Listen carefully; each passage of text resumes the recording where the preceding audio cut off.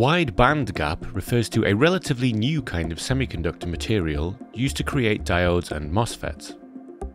They are similar to silicon diodes and MOSFETs, but created using silicon carbide or gallium nitride. This enables them to operate at higher voltage, frequency and temperature, increasing efficiency and reducing overall PCB size. You'll find them in power applications such as EV charging, renewable energy, communication infrastructure, and uninterruptible power supplies. In our solar inverter example, using wide bandgap devices increases efficiency by almost eliminating the energy wasted through switching losses when the MOSFETs turn off. This has important benefits of reducing inverter power consumption, thus maximizing the energy produced by the solar panel.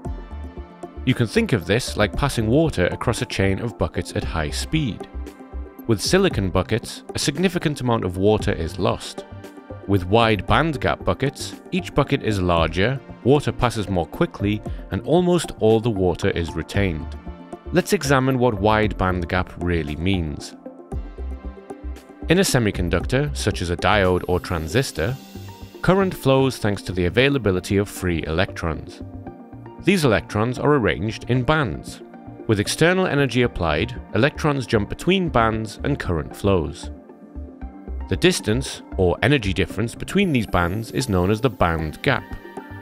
In wide bandgap material, the band gap is larger than conventional semiconductors, enabling the benefits of efficient operation and reduced PCB size.